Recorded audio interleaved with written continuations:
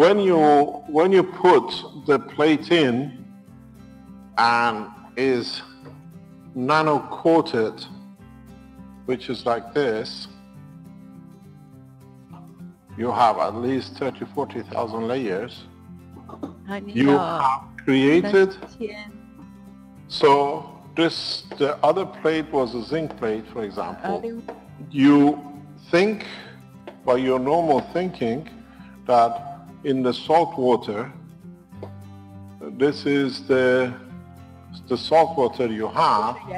You think because you see salt water, here if I can use the red as a carbon, here the carbon are on the condition of the atmosphere. Gravitational magnetic field, but once you put this plate in, the game has changed.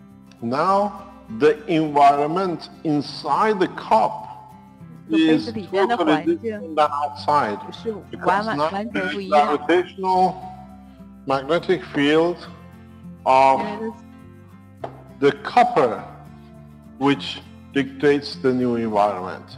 To you, it looks like it's like a water with salt and water, but in fact, due to this little plate here, the new gravitational, because the gravitational magnetic field of this environment now dictates, and this is what it counts. Is partially this, and partially, if you look at it, is partially this. It's the mixture. To you is the cup, nano-coated plate. But with this nanomaterial now, the game has changed. This is the new environment. It's another space. It's not what you think. If you put a copper plate, once you put a nano-coated, you create totally new gravitational magnetic field. So when the gravitational magnetic field of this plate interacts with the gravitational magnetic field of this plate, the plasma condition of the CO2 now takes the place of the new gas, the new side. So you convert matter state of a carbon into the plasma of carbon due to the new condition. And the minute it interacts with the water, immediately creates CO2. So this is the carbon, here now becomes CO2. First you create the gravitational magnetic field of this environment, in this environment, then this pulls the carbon in. The water becomes CO2. You create a new environment. It's not just there's a water.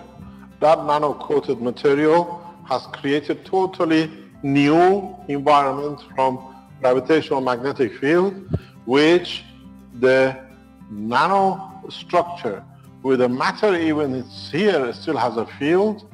In the balance between these two fields, you get carbon. So when you have a plate in the matter state, you are in the environment of the gravitational magnetic field of the Earth. The minute you nano-coat the material and you put it in the same environment, now this is a totally different gravitational magnetic field strength. It's like going on the moon. You're taking you to the Mars.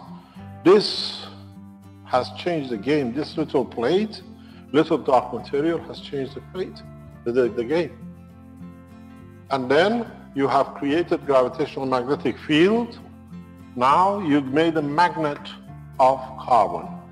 So whatever carbon is in the environment gets attracted into here, and then in conjunction with the oxygen of the water, you become a CO2. And if you look, it gets to a saturation point that you cannot produce anymore because all the free oxygen in the water is consumed. So if you change the water, you get more CO2. Let me explain to you while we are on this subject.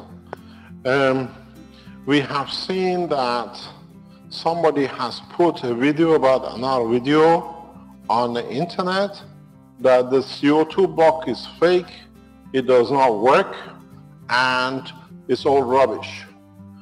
What we have informed them is that you all have to be careful. You buy copper plates. There are two types of copper plates. There are copper plates which are normal plates, and there are copper plates which are for artists. They are shiny, they're like mirror.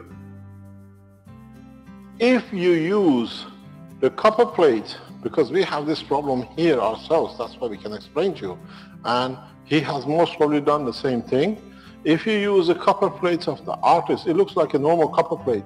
You put it in a caustic, it goes slightly black, and then when you put it in the salt water, it just goes away. These copper plates cannot be used for CO2 because you don't nano coat. They have like a plastic coating, am I correct? And they have to be taken off. You buy the right copper.